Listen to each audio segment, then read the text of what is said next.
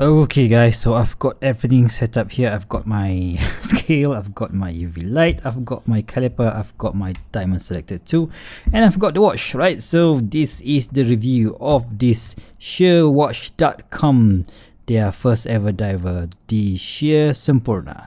Let's cue the intro.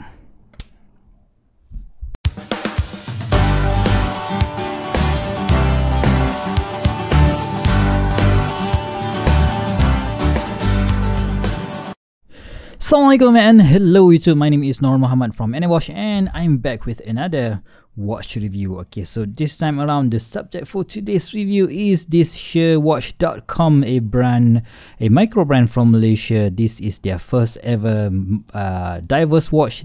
They're calling it the Semporna, soon to be launched on their website shearwatch.com, right? So let's do a quick wristwatch check. Today I am wearing my Saint Martin or Saint Martin, whichever you want to call it. This is the SN0068G. This is an homage to the Seiko 6105 8000 series. So a very awesome, you know what, it's just an awesome watch, awesome lume, awesome build quality, and you guys know Saint Martin, they produce tons of good watches, right? So I've done a full review for this particular piece and I've put it on this awesome looking vintage or distressed Italian leather strap from Vario, Singapore, right? So let's get back to the watch in question. So I've done a video, an unboxing video for this particular piece, and in that video I mentioned that I've been in contact with the owner or the partner, one of the partners of shearwatch.com, Mr. Jason.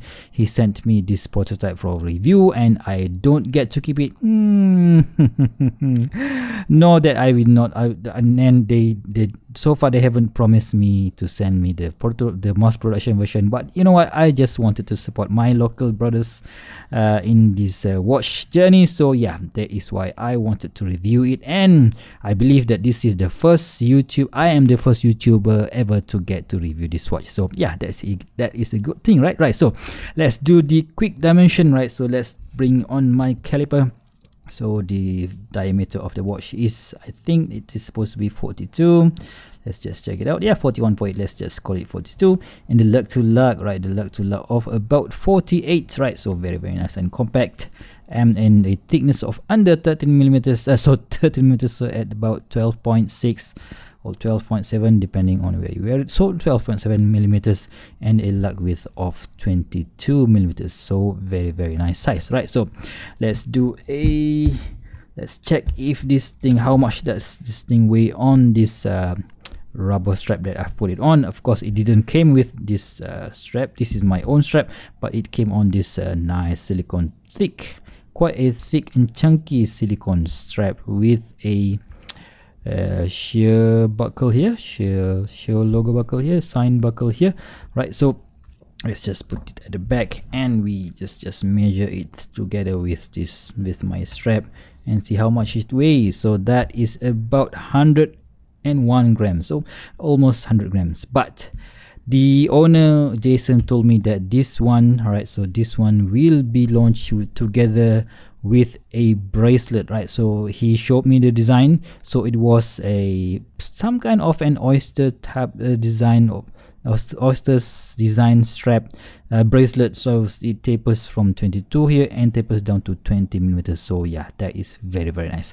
All right, so what do you get in the box? I've showed you the box, right? So the box is quite a huge box, very nice presentation box, and this is the shear warranty card, and it mentioned here 3 years warranty. Wow, so that is very nice. And this is the card that you're gonna get. So Jason Ting, David Ting, and also Ian T. So these guys are the co-founders of the company, right? So what do I think about this watch after just about maybe 1 week and a half wearing it, about 10 days wearing it? So I think it is an awesome watch because we're going to get into a few more details later on. Yeah, right. So let's go with the bezel first. So this features a 120 clicks bezel insert. So you can see that this is featuring a ceramic bezel insert with just a minimal marking on the bezel, right? So when I asked the Jason, hey, what is your target for this particular watch? So they say that this is a minimalist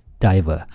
They are not going for a professional diver. That is why you don't really see any additional markings on this bezel. So that is why they are going for a minimalist diver, so sort of some dressy diver kind of thing. Yeah, but if that's your kind of thing, so yeah, maybe you would be interested in this one.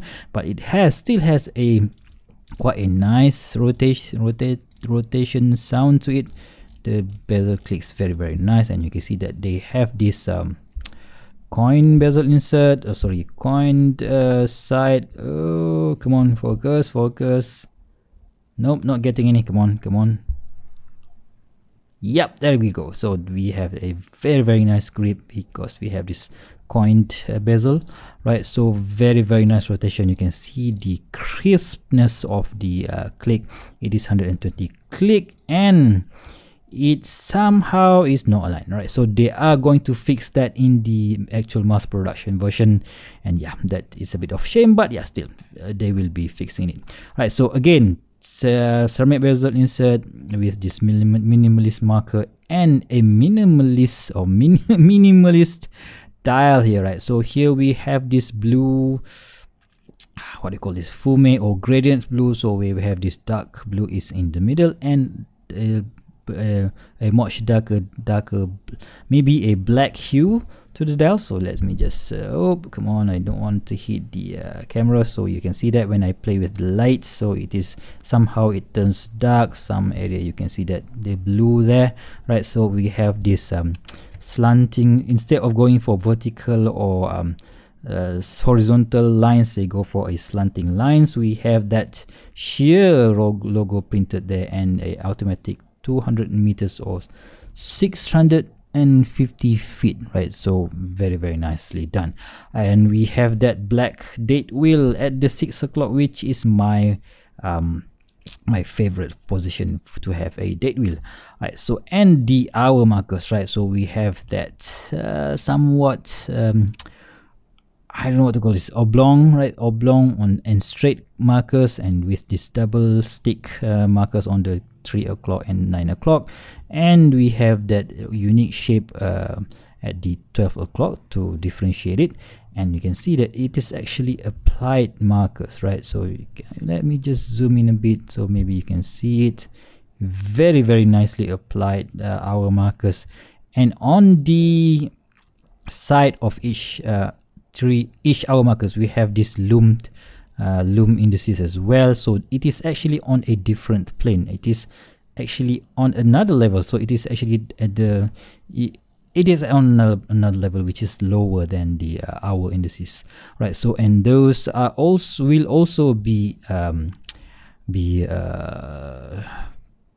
they will be using an applied indices later on in the production model, right? So, and the hands, right? The hands featuring this simple pencil hands with this for this mini hand, and also and for this hour hands we have this again pencil hand with the divider in the middle, and we have that white second hands which is not loom, right? So it's not loom, so yeah, it's not really that bad. But you know what, let's just check out the loom, and that is where we are going to use my UV light, right? So we gonna just give it a blast here, and let's see how the loom looks like.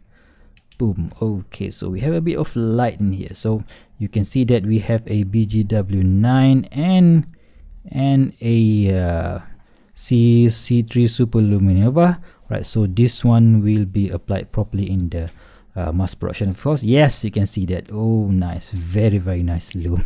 Right, so thank you very much. All right, so let's get backlight on, and let's talk about a bit about the dial, right? So I am not in the you know, I don't really like this term minimalist diver. So for me, a diver's got to have functionality as well. So that is why I prefer watches with has that chaptering or something to indicate the minutes, right? So if you are using this watch, you're not gonna know whether it is like now it is whether it's 3 minutes past 10 or is it 2 minutes past 10. It looks like it's 3 minutes past 10, so that is a bit of annoying in my opinion, right? So that is number one, right? So for that is my gripe for this particular watch, right?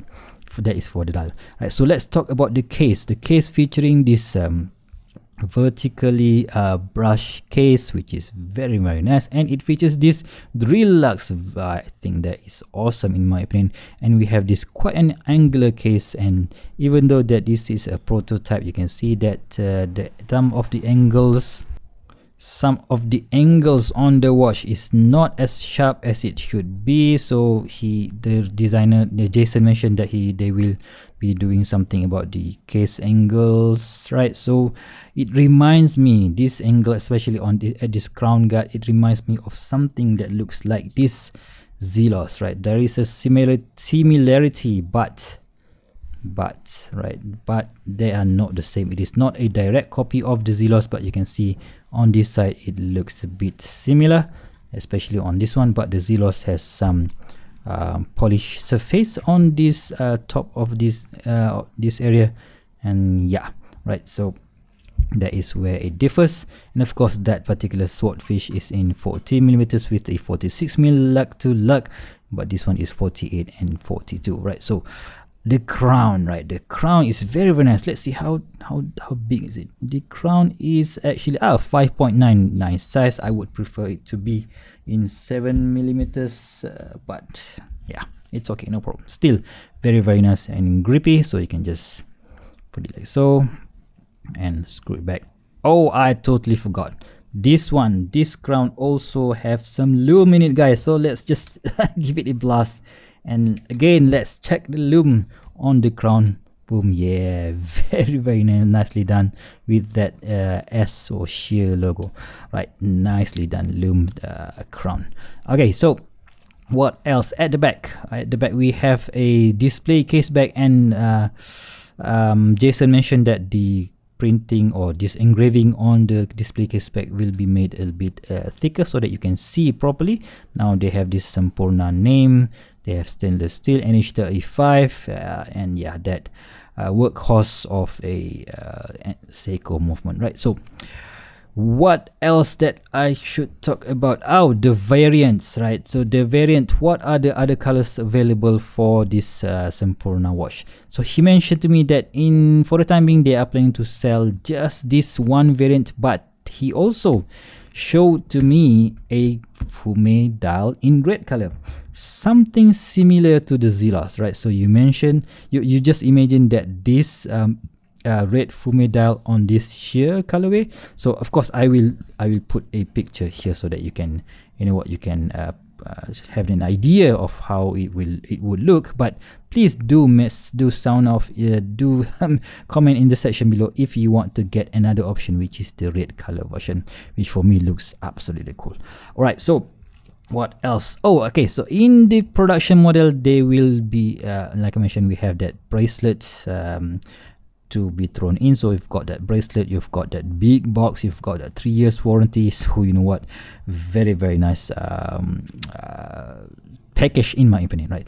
But the only thing that I would want Sheer to improve is this lug width. So you know what, initially I thought that it's going to be a bit too big because it is 42mm with a 22mm, right, lug width, right? But after I compare it with another 42mm watches that I have in my possession, so let's just compare it with this Seiko Monster. So you can see that the Seiko Monster is has this roundish case with a simple lug design here, but this one, it has this beefy lug. So that is why I think this, when you have this extra metal on the lug, you somehow a 22mm would look much better. And of course, if you compare it to my Seiko Mini Turtle, this one is also 42mm. You can see how big this thing looks.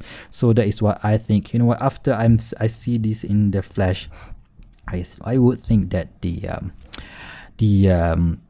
22mm would suit this watch better, right? So I totally forgot to talk about the sapphire crystal. So this featuring a flat sapphire crystal. Let's just check out. Okay, sorry about that. Okay, so let's just check the yep, there is definitely a sapphire crystal on the top of the crystal, and at the back we also have another sapphire crystal. So basically sandwich, right? Send this sapphire crystal on top and at the bottom of the watch. Definitely you know what, an awesome specification for a watch, right? So let's talk about the price. So initially they were thinking of releasing this on Kickstarter, but it's quite a hassle to register a company in Singapore, blah blah blah. So that is why they are going to be releasing this on their own website, which is shearwatch.com. So I asked Jason, how much is it going to be? So it's going to have that early bird price of about $250 and a pre-order price of I think it's going to be $22.99, and they are going for a retail price once all the campaigns is over at about $350, I think. So that is going to be a, you know what, when you're talking about micro brands, so like Jody mentioned in some of his early videos this year, there are tons of micro brands that is available on the market right now. So for us watch freaks or watch enthusiasts, to get into micro brand, they have to have some, what do you call that, X factor, something that when you see it, or you're gonna say, oh man, I want that. All right, so there must be some unique selling point, the USP, right? So for example, this Zelos, it has that this Zelos USP is, you know what, it is value for money if you can get it today when their initial launch for $269. Its unique USP is the excellent loom, excellent build quality, excellent travel pouch and everything. So that is the unique selling point of the Zelos, right? So this one $269. Right, so what about the Seiko Monster then? Of course, Seiko Monster is legendary, right? So this one I think selling for about $300, right? And we have this Seagos Heimdall selling for about $200, titanium watch. And we have my Seiko Turtle, $300. Of course, Seiko, you can't go wrong with a Seiko, right? So what is then the USP for the sheer Semporna? For me, I'm not gonna say that I'm not gonna buy this one. I'm not gonna buy it simply because it doesn't have that, simply because the dial is not my style. But if you are into minimalist diver and you want sapphire crystal on the top, sapphire crystal at the bottom, and you want this unique case which is not an homage of anything, and you want that awesome loom, and you want that awesome loom crown, and the most important thing is you want to support our local Malaysian brand, yeah, this watch might be for you, right? So that's basically concludes everything that I wanted to say about this watch. Again, thank you very much, Jason, for letting me handle your baby, right? So I really hope that you will get this project would be a success, and you would produce much more higher quality watch. And please, on the next project, please include the minute markers. If you include the minute markers, I would definitely say take my money, man. Right, so what do you guys think of this particular watch? So please give me a comment down below, and if you want Jason to produce the red color version of the watch, please give some comments down below. And if you like this video, please give me a thumbs up, and if you want to see more future video reviews such as this one, please go ahead and subscribe to my channel. Until next time, I'll see you soon. Stay safe. Bye bye.